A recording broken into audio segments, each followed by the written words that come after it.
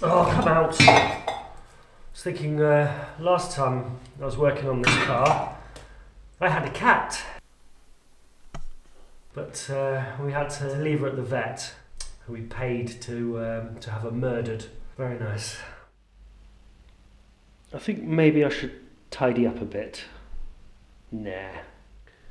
Even my anti-rust spray disapproves. It's all floppy.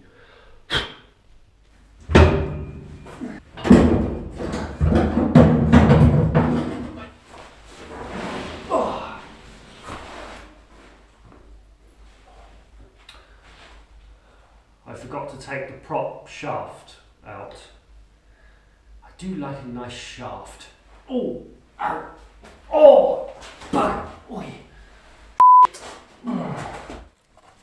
So this is what I have to contend with. All this underseal.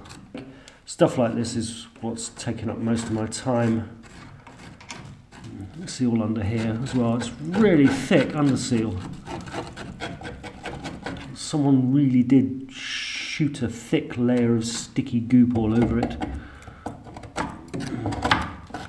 I must admit I'm not a fan of having sticky goop shot everywhere. You see down here, this is the Norwegian Traffic Control Authority thing. This is what when they check the car over and for some stupid reason passed it. This is where they etch the chassis number, so to stop people just reshelling cars. Well, that'll have to be it today.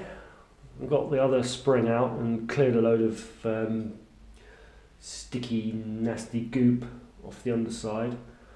But like I said earlier, I had this wonderful idea that if I unbolted the dampers, the wishbone thingies at the bottom, and the bolts that hold on the suspension, I thought I could pull all of the front stuff away in one.